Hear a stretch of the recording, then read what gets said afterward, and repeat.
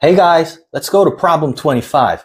Evaluate the following expressions, root AB and root AQ, a to the power of 5 and b to the power of 3. Oh, what is going on here?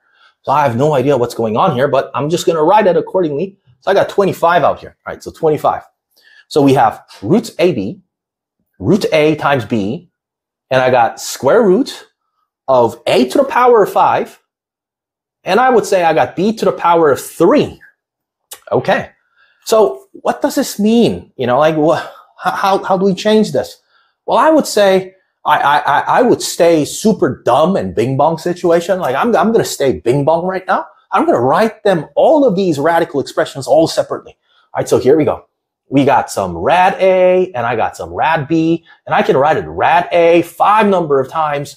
I'm not sure what that's going to do for me, but I'm going to write it 5 number of times. And here we go. We erase this. Okay, so rad A, and I'm going to write rad B, and rad B, just like this. And I just have to remember the rule that in these radical expressions, as long as we have the two same expressions that are coming out and multiplied out all together, I'm going to say that, you know, like we need to remember that if I have the radical expressions that came out twice and multiplied by one another, it seems like it's just going to burst. It's just going to burst out, and we get those expressions. Of course, we're assuming that the circular blurb is positive. We're non-negatives. So I'm going to say that, you know, like that's going to, you know, popping out those radical expressions. That's the meaning of it. All right. So let's just try to see what's up. A is supposed to be 1. So, all right, so root 1, how many times did it appear? Root 1 has appeared, well, 6 number of times. Oh no. Root 1 has appeared 6 number of times. But what about rad 2?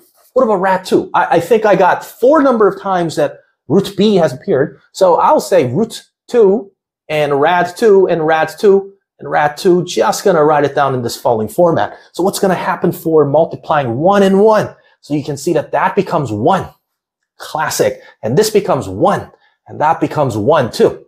Right? And what about rad 2 times rad 2? That becomes 2. And this also becomes 2 because it's going to burst into just like integers. We get lots of nice looking integers and we multiply those numbers out. 1 times 1 times 1 and 2 times 2 times 2. Well, we end up getting 4. And that is going to be the answer.